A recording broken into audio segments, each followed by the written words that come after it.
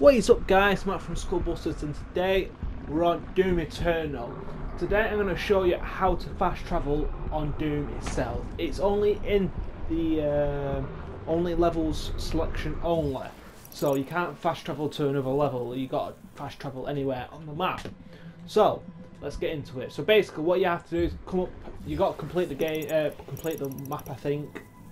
Once you complete the map, you can now fast travel. So all you have to do is press square, or I don't know what it is on the Xbox or PC, but it says next to show legend and back there's show fast travel.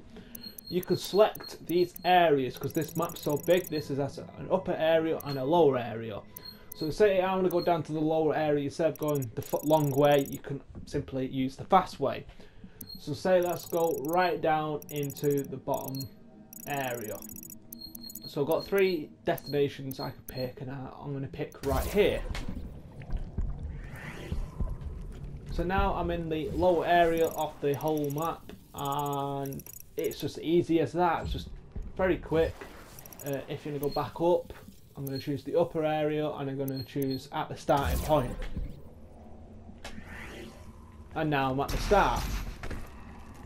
So that's it. So if you're going to do collectibles after the whole level, you can now fast travel through the whole map. So thank you for tuning in. Stay tuned for more, and I'll see you all soon. Adios.